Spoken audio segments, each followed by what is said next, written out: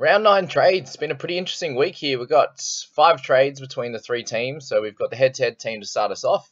And I battled with a couple of different things. I was going to bring Adam Elliott in and then decided against it. I don't need him for round 13 cover, for example. We're not exactly sure how his role is going to be going forward. And I decided to bring in one of the cash cows this week, which I think has a decent opportunity to make some cash make some money over the next bunch of weeks. Who he's up against, Tane Milne. He was in the reserves after his suspension, so Tass, has earned his spot.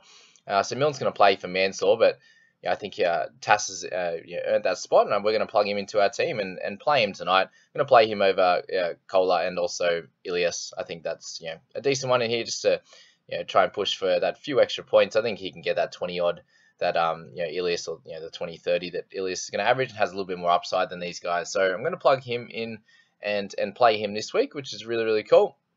And the other option was to bring in Jackson Hastings. So traded out Kobe Hetherington this week, so he's Gonskis, and also Brady Jones. So those two, I just decided to go 2 mid-rangers down to a cashy that I think could make a fair bit over the next bunch of weeks, get into the 400s, I'd say, over the next sort of month or so. And then Hastings could come in and be someone that can make 100 or so thousand for us, be a little bit of a cut price keeper that we could use over majority of the season. But with 23 trades left after these two, I feel like I'm in a good position heading into the Origin period. And as a head-to-head player in this one, I think making money in this little section here is going to be pretty important. Jones's role, unfortunately, looks like it's going to be almost closed. We've got Barnett, who's going to be back in the next few weeks as well. Fitzy's there. We've got Frizzell. So there's plenty of edge cover there, and we need him to be starting to make some cash. So I think he's lost that now with Fitzgibbon coming back that little bit earlier than we thought. And that's that here. We can't use Haas as a loop this week, guys. Just be aware of that. He plays the first game, unfortunately. So back to normal. The Thursday, Friday night games for the Broncos there. So this is where the team's at. We've got Hastings and Hunt starting. We're still without Cleary, but we're going to captain Nicho Hynes this week. I think he's the second best option behind Cleary this week. So he's coming up against the Warriors, and I think he can plug himself somewhere into a mid-60s and has an opportunity to really dominate that game against the Warriors. So I think Hynes is the man for the captaincy this week.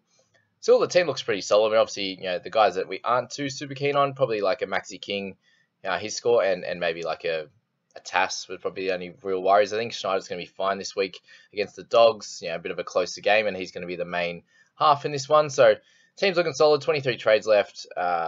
Doing well in our head-to-head leagues. I think just making money and building for later on the year for my team, who's been winning most of their games.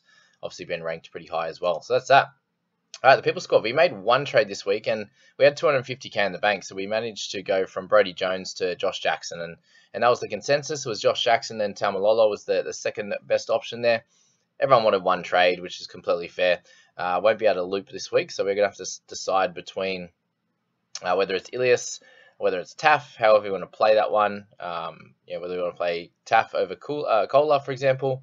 Up to everyone, so just jump in there. I'll fix this around. But I was thinking Ilias was my potential one. That's why I had him at number 5 to loop anyway, before I realised that they were actually playing the Broncos. So that's People Squad. Yeah, one trade. We've got the cover now in the mids, which is good with Jackson there. In terms of the rest of the starting side, obviously Grant being in there is great. Still and Brown, hopefully hoping for a better score this week. The only issue is that just playing Kola and Ilias, and that's what can happen when we've got that bunch of cheapies. So obviously really strong in the rest of the squad with Grant there, Papali'i, the Cleary, Brown, Josh Jackson, Payne Haas. Obviously plenty of big time options across the park. So this is the only thing that's really hitting us hard at the moment. Is just the real cheapies, the Vialea, the Moale, and Taff not going so well. It's just we've made a couple of average decisions, which has left us in this position to have players 16 and 17, and if Haas is playing, probably just the 16 players that are good, and then the one that's not so good, but still ranked great.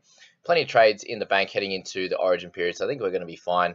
I'm glad we're only using one this week, and I think we're set up really well. Let me know what you guys' thoughts are on this one. Jump in the comments or in the Discord group in the People's Team chat, and we'll work out who to play for this. Obviously, I'm doing this video Wednesday night for you guys, so pretty early in the piece. So we've got a bit of time to sort this out.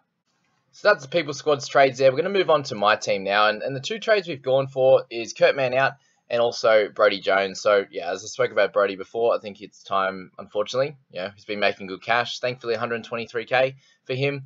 Man's made good money as well. So trading both them out, roles in their team, not sure, and also obviously the injury, I need some mid cover. So Man's the guy to go, having peaked in price as well.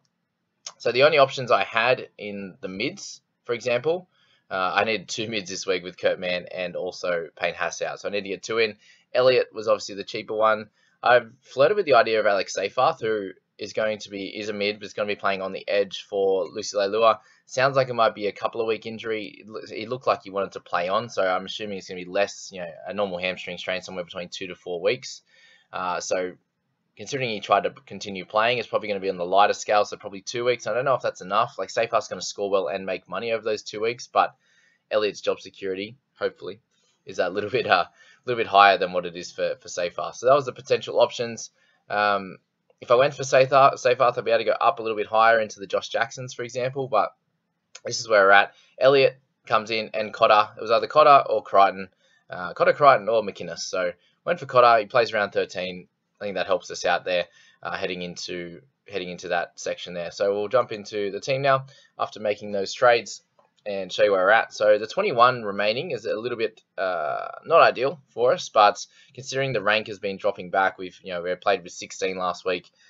Been a few issues in this side. I think this is the week we had to really push and try and get back, and building towards round 13 is really nice as well. So I got a bunch of Raiders players who play in 13. Obviously got Cotter now after trading out Nanai a couple of weeks ago. But here's where we're at. So we're hoping for a big score from Talakai, Brown, who both had crap ones last week. We got Schneider, hoping for a big one from him. Cotter, a decent one. Elliott, somewhere around that 40 mark would be ideal. And in terms of the rest of the guys, another big one from Cleary would be good. And some continued money making from the rest of the guys on my interchange. So that's probably the biggest, the best thing at the moment for my side is that I haven't got too many guys that aren't making cash. So we either got keepers, or we had, Kurt Mann was out, but he's already made a decent amount of cash for us, and you've got pretty much everyone else in the team that's doing really well and making money. We brought in Kohler last week, and he's made a little bit, and he'll continue to do so. If he averages that high 20s, if he can get a sneaky 30 or 40 in there, he'll make some even more cash there. We'll continue to play Penasini, even though this is probably a tough one this week against Panthers. I could play Ilias, for example, but I think we just, he's been consistent, making big meters now, and they're giving him plenty of ball. So I think that, if he can sneak over a try, it's a pretty good game, both, back and forth. I think that would be a decent one. But in terms of Origin, that's probably, a quick thing to have a think about. If we could just sneak all the way to round 13, just up here, just to make it easy for everyone to follow along on the same screen. So, all right, round 13. So, we have 4 games. The Titans, the Cowboys, Panthers, Dogs, Manly, Warriors, and Raiders, and the Roosters. So, we look at Titans, guys, I have 0, which is not ideal. Cowboys, guys, I have the 1. All right, so everyone just have a bit of a play around with this and work out how many plays you've got going into the first bye round. So, we've got Panthers v. the Dogs, and I have Maxi King. If we hold, so that would make 2.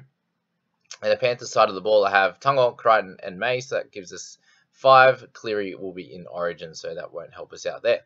All right, so 5 so far up against the Dogs. We spoke about that. Manly up against Warriors. So on the Warriors side, I have Aitken. On Manly side, I have Kohler. And anyone else? That is all. So 7 so far. And then we move to the Raiders v. the Roosters. So currently in the Roosters side, I have none. And on the Raiders side, I have 3. So currently 10 players that will be playing coming into round 13, which is pretty solid. And a few people are starting to ask me now the right amount of players. I think 12 is going to be the correct amount if you've got majority guns. So if you've got a lot of really good players, then awesome. If you've got a lot of guys like Kohler, who else are the cheapies in there? Tuipulotu, these types of guys that aren't guns, whether you got an outside back for a Cowboys team. What else you got? Obviously all the outside backs for the Panthers and stuff. If you have a lot of guns, then great. Then 12 you could get away with. If you have a mixture of guns and a bunch of like cheap guys, the 280s, 300Ks, 350s that aren't going to score incredibly, then I think closer to like 14, 15 would be ideal. If you went for 17 in round 13, that gives you round 14, 15, 16, and 17 to make a lot of trades. When you only have 4 potentially, maybe less, 2 to 4 that are playing in round 17. If you had a full 17 in round 13, so it's a lot of 17s.